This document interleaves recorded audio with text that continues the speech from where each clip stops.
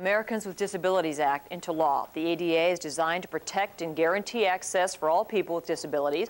Starting tomorrow, all businesses and public places must comply with the ADA. It's taken that long to kick in after the grace period. There's a rally to celebrate the ADA. It's tomorrow in the Rock Island District. And back with us in the Quad Cities is actor-comedian Henry Holden, back to lead us all in this great rally. How you been, Henry? It's a pleasure being here again. Yeah. And also I'd like to give the Quad City people, everybody around here. Yesterday I participated in the New York City ADA rally, and I was marching with Mayor Rudy Giuliani, and he sends his regards to everybody. Yeah, see, and now you're here. You're here with us. Right. To tell us what these rallies should mean for all of us. Well, what it means, what we're showing the American public, that we want to be included.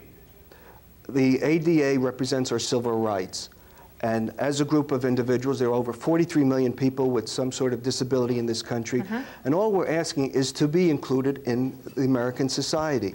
To give, you don't have to give us anything, but how about, again, I keep saying the word inclusion. Include us, include us. It's unfortunate that you have to have laws to include people with disabilities.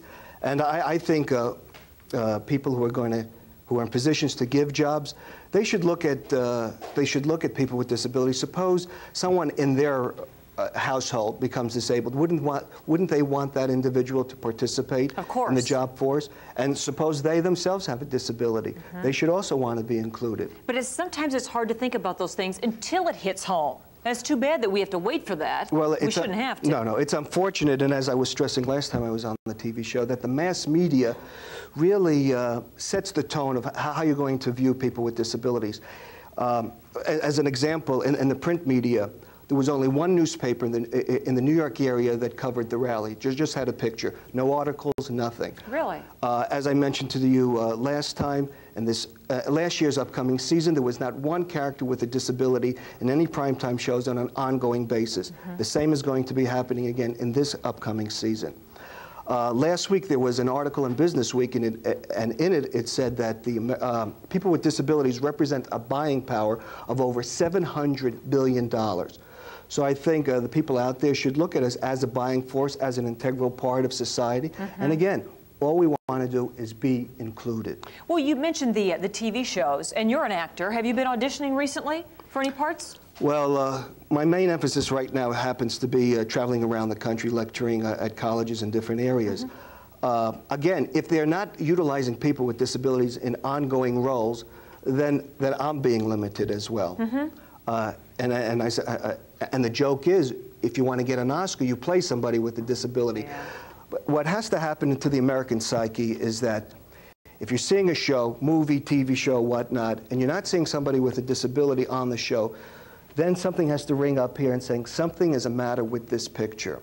And until there's a study from the University of Pennsylvania, Annenberg School of Communication, and in their study, they said only 1.5% of the time the American public is seeing people with disabilities. Now, television is on an average of 7 hours a day.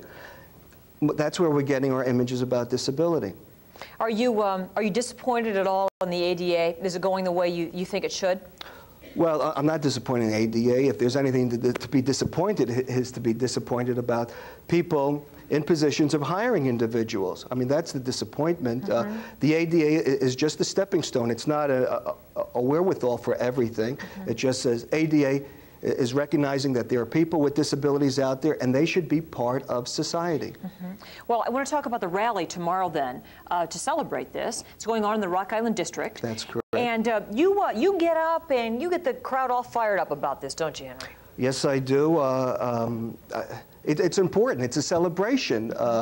It's about time that, here we have people with disabilities and say, we're proud of who we are. And that's what it's about. We are proud of who we are. And everybody, whether you have a disability or not, you should be proud of having people like us as part of society. And this is a T-shirt given to you by the Illinois Department of Rehabilitation, Tom Lowry. That's great.